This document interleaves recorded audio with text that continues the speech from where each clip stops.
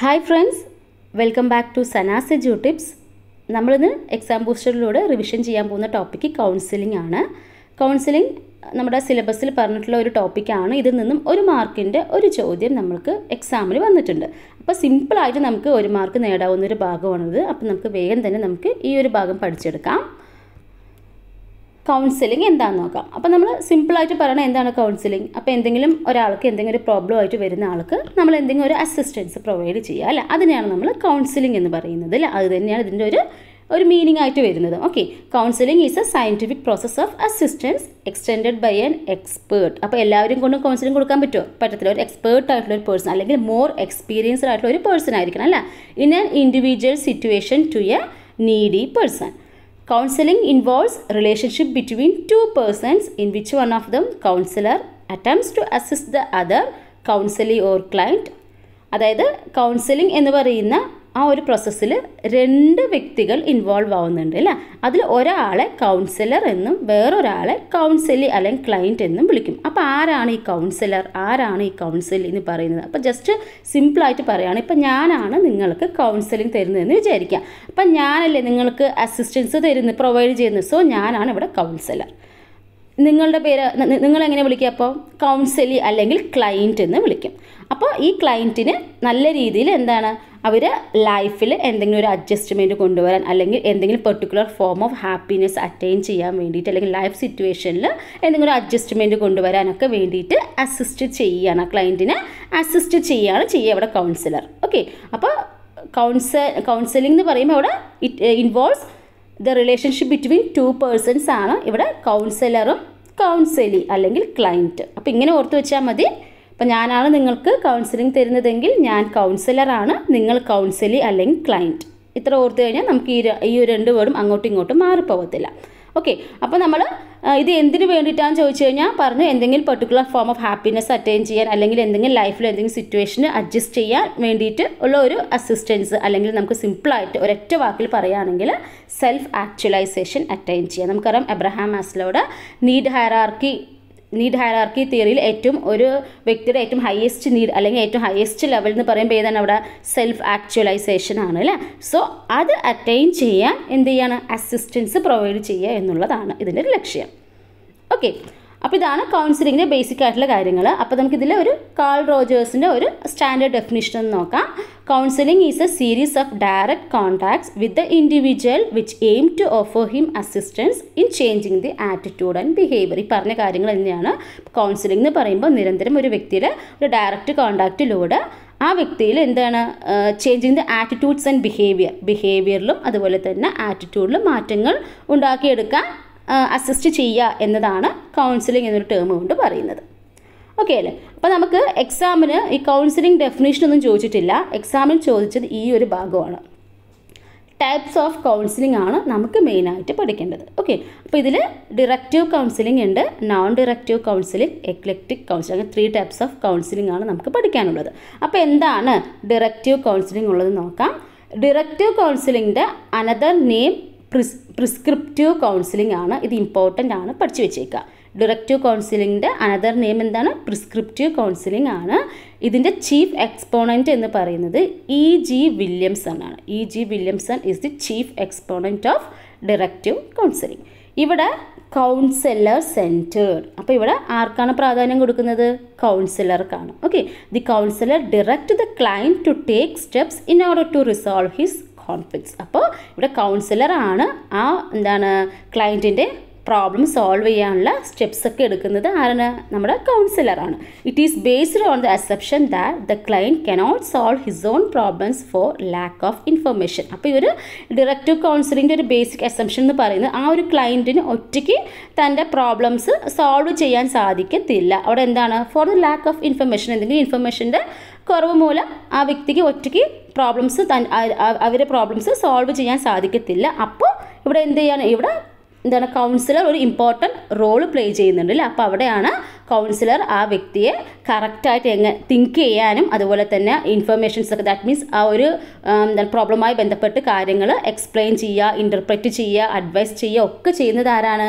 കൗൺസിലറാണ്. അപ്പോൾ ആർക്കാണ് main role? കൗൺസിലർക്കാണ് അല്ലേ. അതുകൊണ്ട് തന്നെ it gives more importance to intellectual aspect than emotional aspect. അപ്പോൾ ഈ ഒരു ഡയറക്റ്റീവ് കൗൺസിലിങ്ങിൽ ഏതിനാണ് ഏറ്റവും കൂടുതൽ ഇമ്പോർട്ടൻസ് വെച്ച് കഴിഞ്ഞാൽ ഇൻ്റലക്ച്വൽ ആസ്പെക്റ്റിനാണ് ഇമ്പോർട്ടൻസ് കൊടുക്കുന്നത്, അല്ലാതെ ആ വ്യക്തിയുടെ ഇമോഷണൽ ആസ്പെക്റ്റിനും അധികം ഇമ്പോർട്ടൻസ് കൊടുക്കുന്നില്ല. ഇതാണ് ഡയറക്റ്റീവ് കൗൺസിലിങ്ങുമായി ബന്ധപ്പെട്ട് അറിഞ്ഞിരിക്കേണ്ട കാര്യങ്ങൾ. ഇനി അടുത്തത് നോക്കാം, non directive counselling. Non directive കൗൺസിലിങ്ങിൻ്റെ chief exponent എന്ന് പറയുന്നത് കാൾ റോജർ ആണ്.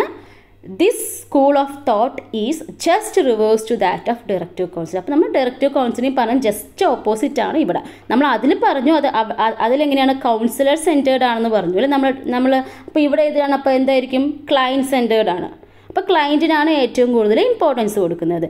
In this the counselling is the pivot of the whole counselling process. അപ്പോൾ നമ്മുടെ ഇവിടെ കൗൺസിൽ അല്ലെങ്കിൽ ക്ലയൻറ്റ് ആണ് ഈ ഒരു എന്താണ് കൗൺസിലിംഗ് പ്രോസസ്സിന് ഒരു സെൻറ്റർ തീം എന്ന് പറയുന്നത്. അപ്പോൾ കൗൺസിലിംഗാണ് ഏറ്റവും കൂടുതൽ ഇമ്പോർട്ടൻസ് ഉള്ളത്.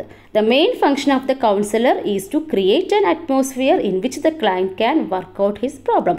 അപ്പോൾ ഇവിടെ കൗൺസിലർ റോൾ എന്താണ്, കൗൺസിലറുടെ മെയിൻ ജോലി എന്താണെന്ന് വെച്ച് കഴിഞ്ഞാൽ ആ ക്ലയൻറ്റിന് തൻ്റെ പ്രോബ്ലം സ്വയം സോൾവ് ചെയ്യാനുള്ള ഒരു അറ്റ്മോസ്ഫിയർ ഉണ്ടാക്കി കൊടുക്കുക എന്നുള്ളതാണ് കൗൺസിലറുടെ ജോലി. അപ്പോൾ മുമ്പത്തെ എന്താണ് ഡയറക്റ്റീവ് കൗൺസിലിംഗ് ആകുമ്പോൾ എന്താണ്, കൗൺസിലർക്കാണ് ഏറ്റവും കൂടുതൽ ഇമ്പോർട്ടൻസ് കൊടുത്തത് അല്ലേ. അപ്പോൾ ആ ഒരു പ്രോബ്ലത്തിനെ കുറിച്ച് ഏറ്റവും കൂടുതൽ അറിയുന്നത് ആരായിരിക്കും, കൗൺസിലർ ആയിരിക്കും. പക്ഷേ ഇവിടെ തിരിച്ചാണ് ആ പ്രോബ്ലം എന്താണ് ആ ഒരു പ്രോബ്ലത്തെക്കുറിച്ച് ഒരു ഇൻസൈറ്റ് ആ ക്ലയൻറ്റിൽ ഉണ്ടാക്കിയെടുക്കുക, എന്നിട്ട് ആ പ്രോബ്ലം സോൾവ് ചെയ്യുക, ആ ക്ലയൻറ്റിനെ കൊണ്ട് തന്നെ എന്താണ് ആ ഒരു പ്രോബ്ലം സോൾവ് ചെയ്യിപ്പിക്കാൻ വേണ്ടിയുള്ള ഒരു അറ്റ്മോസ്ഫിയർ ഉണ്ടാക്കിയെടുക്കുക എന്നുള്ളതാണ് കൗൺസിലർ ജോലി ഇവിടെ. ഓക്കെ, ഇനി ഈ ഒരു വേർഡ് അറിഞ്ഞു വെച്ചിരിക്കണം. നമ്മൾ ഡയറക്റ്റീവ് കൗൺസിലിങ്ങിൻ്റെ അനദർ നെയിം എന്തായിരുന്നു, പ്രിസ്ക്രിപ്റ്റീവ് കൗൺസിലിംഗ് ആയിരുന്നു. ഇവിടെ എന്താണ്, ഇവിടെ നോൺ ഡയറക്റ്റീവ് എന്ന് പറയുമ്പോൾ പെർമിസീവ് കൗൺസിലിംഗ് ആണ്, ഇത് ഇമ്പോർട്ടൻ്റ് ആണ്. Okay, in this type of counselling emotional elements rather than intellectual element R stressed. അപ്പോൾ നമ്മൾ കഴിഞ്ഞതിൽ പറഞ്ഞു കൂടുതലും ഇൻ്റലക്ച്വൽ എലമെൻ്റ് ആയിരുന്നു സ്ട്രെസ് ചെയ്തത്. ഇവിടെ എന്താണ് തിരിച്ചാണ്, എന്താണ് നോൺ ഡയറക്റ്റീവ് കൗൺസിലിംഗ് ആകുമ്പോൾ ഇവിടെ ഇമോഷണൽ എലമെൻറ്റ്സിന് ഇവിടെ ഇമ്പോർട്ടൻസ് കൊടുക്കുന്നുണ്ട് rather than the intellectual elements. Okay, അപ്പോൾ നമ്മൾ ഡയറക്റ്റും നോൺ ഡയറക്റ്റീവ് കൗൺസിലിംഗ് പഠിച്ചു. ഇനി അടുത്ത എന്താണ്, എക്ലെക്റ്റിക് കൗൺസിലിംഗ് അല്ലേ. അപ്പോൾ എക്ലെക്റ്റിക് കൗൺസിലിംഗ് എന്ന് വെച്ച് കഴിഞ്ഞാൽ the chief advocate of this type of counselling is thorn. Thorn ആണ് ഇതിൻ്റെ ചീഫ് എക്സ്പോണൻറ്റ് എന്ന് പറയുന്നത്. Eclectic counselling is A type of counselling which is neither counselor-centred nor client-centred but a combination of both. അപ്പോൾ eclectic counselling പറഞ്ഞാൽ ഇത്രയേ ഉള്ളൂ, councillor സെൻറ്റേർഡും അല്ല client സെൻറ്റേർഡും അല്ല, പിന്നെ എന്താണ് രണ്ടിൻ്റെ ഒരു കോമ്പിനേഷനാണ്. Okay, here the councillor is neither to active as in directive counselling nor to passive as in non directive counselling but follows A middle course. അതായത് ഇവിടെ കൗൺസിലർ റോൾ എന്ന് പറയുമ്പോൾ എന്താണ്, ഡയറക്റ്റീവ് കൗൺസിലിംഗ് ആകുമ്പോൾ അവിടെ നല്ല ആക്റ്റീവ് റോളായിരുന്നു അല്ലേ. അതേ സമയത്ത് എന്താണ് നോൺ ഡയറക്റ്റീവ് കൗൺസിലിംഗ് അവർ പാസീവ് റോളായി. പക്ഷേ ഇവിടെ അങ്ങനെയല്ല, രണ്ടിൻ്റെയും നടുവിലാണ് അല്ലേ. അപ്പോൾ ഇൻ ബിറ്റ്വീൻ ഉള്ള റോളാണ് കൗൺസിലർക്ക് വരുന്നത്. അപ്പോൾ ഇത്രയേ ഉള്ളൂ ഈ ഒരു ഭാഗം.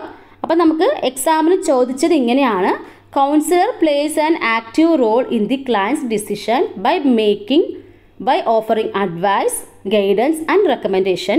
This type of counselling is known as dash എന്നായിരുന്നു. അപ്പോൾ ഇതിൻ്റെ PPT ഞാനിവിടെ വെച്ചിട്ടുണ്ട്. ഈ മുമ്പ് പറഞ്ഞതിൻ്റെ PPT ആണിത്. Prescriptive counselling, permissive counselling, eclectic counselling, non directive counselling. അപ്പോൾ ക്വസ്റ്റ്യൻ എന്താ പറഞ്ഞിട്ട് ഫസ്റ്റ് ലൈനിൽ നമുക്ക് ആൻസർ കിട്ടി. കൗൺസിലർക്ക് ആക്റ്റീവ് റോൾ ഉള്ളത് ഏതിലാണ്, ഡയറക്റ്റീവ് കൗൺസിലിംഗ് ആണല്ലേ. പക്ഷെ നമ്മുടെ ഓപ്ഷനിൽ ഡയറക്റ്റീവ് കൗൺസിലിംഗ് ഉണ്ടോ, ഇല്ല. പകരം എന്താണ്, നമുക്ക് ഡയറക്റ്റീവ് കൗൺസിലിംഗിൻ്റെ അനദർ നെയിം പഠിച്ചു. നമ്മൾ എന്തായിരുന്നു, പ്രിസ്ക്രിപ്റ്റീവ് കൗൺസിലിംഗ് എന്നായിരുന്നു അല്ലേ. അപ്പോൾ ക്വസ്റ്റ്യനിൽ ഡയറക്റ്റീവ് കൗൺസിലിംഗ് തന്നിട്ടില്ല, പകരം അനദർ നെയിമാണ് തന്നിരിക്കുന്നത്. അപ്പോൾ ആൻസർ ഏതാണ് ഇവിടെ, പ്രിസ്ക്രിപ്റ്റീവ് കൗൺസിലിംഗ് എന്നുള്ളതാണ് അല്ലേ.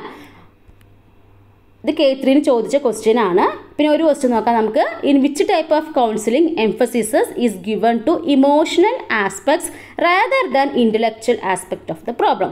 അപ്പോൾ ഏത് ടൈപ്പ് കൗൺസിലിംഗിനാണ് ഇമോഷണൽ ആസ്പെക്റ്റിന് ഇമ്പോർട്ടൻസ് കൊടുക്കുന്നത് rather than the intellectual aspect of the problem?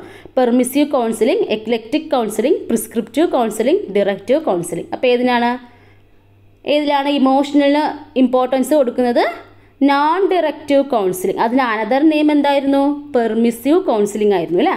അപ്പോൾ ഓപ്ഷൻ എന്താണ്? Permissive counselling. അപ്പോൾ ഇങ്ങനത്തെ ക്വസ്റ്റ്യൻ വന്നാൽ ഡയറക്റ്റ് നോൺ ഡയറക്റ്റ് പറഞ്ഞാൽ നിങ്ങൾക്ക് ഓപ്ഷനിൽ തന്നാൽ ഈസി ആയിട്ട് നിങ്ങൾക്ക് കണ്ടുപിടിക്കാൻ പറ്റും. പക്ഷേ അനദർ നെയിം തന്നാൽ കുടുങ്ങിപ്പോകും അല്ലേ? അപ്പോൾ അതുകൊണ്ടാണ് KTET എക്സാമിന് ക്വസ്റ്റ്യൻ പേപ്പർ ഇങ്ങനെ തന്നെ ചോദിച്ചു. അവർക്ക് അറിയാം ചിലപ്പോൾ ഡയറക്റ്റ് എന്ന് പറയുമ്പോൾ നിങ്ങൾക്ക് അപ്പം തന്നെ കണക്ട് ചെയ്യാൻ പറ്റും കൗൺസിലർ സെൻറ്റേർഡ് എന്ന് പറയുന്ന കാര്യം. അപ്പോൾ ഇതും അറിയോ എന്ന് ടെസ്റ്റ് ചെയ്യാൻ വേണ്ടിയിട്ടാണ് അല്ലേ? അപ്പോൾ ഇതിൻ്റെ അനദർ നെയിംസ് പഠിച്ച് വെക്കണം. ഓക്കെ, അപ്പോൾ ഈ ഒരു ക്ലാസ്സിൻ്റെ ഏറ്റവും ചെറിയൊരു സമ്മറി പറഞ്ഞ് ഈ ഒരൊറ്റൊരു സ്ലൈഡാണ്. ഓക്കെ, അപ്പോൾ 3 ടൈപ്സ് ഓഫ് കൗൺസിലിംഗ് ആണ്: directive counselling, non directive counselling, eclectic counselling. ഇപ്പോൾ ഡയറക്റ്റീവ് കൗൺസിലിംഗ് എന്ന് പറയുമ്പോൾ councillor centred. Then another name എന്താണ്? Prescriptive counselling. ഇത് ഓർക്കാൻ ഒരു ചെറിയൊരു എളുപ്പ വഴിയുണ്ട്. ഇപ്പം നമ്മൾ ഡോക്ടറെ അടുത്ത് പോയി, അപ്പം നമ്മൾ നേരിട്ട് പോയി പ്രിസ്ക്രിപ്ഷൻ വാങ്ങാമെന്ന് പറയില്ല. സോ ഡയറക്റ്റീവ് പ്രിസ്ക്രിപ്റ്റീവ് അങ്ങനെയായിട്ട് നിങ്ങൾ കണക്ട് ചെയ്യുക. ദെൻ നോൺ ഡയറക്റ്റീവ് കൗൺസിലിംഗ് എന്ന് പറയുമ്പോൾ അവിടെ എന്താണ്? ക്ലയൻറ്റ് സെൻറ്റേർഡ് ആണ് അല്ലേ? ക്ലയൻറ്റ് സെൻറ്റേർഡ് ആണ്. ഇവിടെ അനദർ നെയിം എന്ന് പറയുന്നത് പെർമിസീവ് കൗൺസിലിംഗ്. അപ്പോൾ ഇതും നിങ്ങൾക്ക് ഓർത്ത് വയ്ക്കുക. അപ്പോൾ നമ്മൾ എപ്പോഴും ഒരാളെ മിസ് ചെയ്യുക കാണാതെ ആവുമ്പോൾ അല്ലേ? അപ്പോൾ ഡയറക്റ്റ് ആകുമ്പോൾ നമ്മൾ മിസ് ചെയ്യത്തില്ല, അപ്പോൾ നോൺ ഡയറക്റ്റ് ആകുമ്പോൾ മിസ്സാവും എന്ന ആ ഒരു രീതിയായിട്ട് നിങ്ങൾ കണക്ട് ചെയ്യുക. ഓക്കെ, അപ്പോൾ നോൺ ഡയറക്റ്റീവ് കൗൺസിലിംഗ് എന്ന് പറയുമ്പോൾ പെർമിസീവ് കൗൺസിലിംഗ് ആണ്. ദെൻ എക്ലെക്റ്റിക് കൗൺസിലിംഗ് എന്ന് പറയുമ്പോൾ എന്താണ്? നെയ്തർ കൗൺസിലർ സെൻറ്റേർഡ് ആണ് നോർ ക്ലയൻറ്റ് സെൻറ്റേർഡ് ആണ്, but A combination of both. രണ്ടിൻ്റെയും ഒരു ഈക്വൽ കോമ്പിനേഷനായിട്ട് വരുന്നതാണ് എക്ലെക്റ്റിക് കൗൺസിലിംഗ് എന്ന് പറഞ്ഞാൽ. അപ്പോൾ ഈ ഒരു ക്ലാസ്സിൻ്റെ ഏറ്റവും ഇമ്പോർട്ടൻറ്റ് പോയിന്റ് എന്ന് പറയുന്നത് ഇത് ഒരൊറ്റൊരു സ്ലൈഡാണ്. ഇത് അറിഞ്ഞാൽ നിങ്ങൾക്ക് ഇതിൽ നിന്നും ക്വസ്റ്റ്യൻസ് വന്നാൽ 1 മാർക്ക് ഉറപ്പിക്കാം. അപ്പോൾ ഈ ഒരു സ്ലൈഡ് വൃത്തിയായിട്ട് എഴുതി വെച്ച് പഠിച്ചേക്കുക. ഈ പേര് അങ്ങോട്ടും ഇങ്ങോട്ടും മാറിപ്പോവാതെ നോക്കുക. ഓക്കെ, അപ്പോൾ നമ്മുടെ ക്ലാസ്സസ് ഇഷ്ടപ്പെട്ടാൽ ലൈക്ക് ചെയ്യാൻ മറക്കരുത്. യൂസ്ഫുൾ ആവുകയാണെങ്കിൽ ഷെയർ ചെയ്യുക. സബ്സ്ക്രൈബ് ചെയ്യാത്തവരുണ്ടെങ്കിൽ സബ്സ്ക്രൈബ് ചെയ്യുക. നമുക്ക് അടുത്തൊരു ടോപ്പിക്കുമായിട്ട് വേഗം തന്നെ മീറ്റ് ചെയ്യാം. Okay, keep watching. താങ്ക്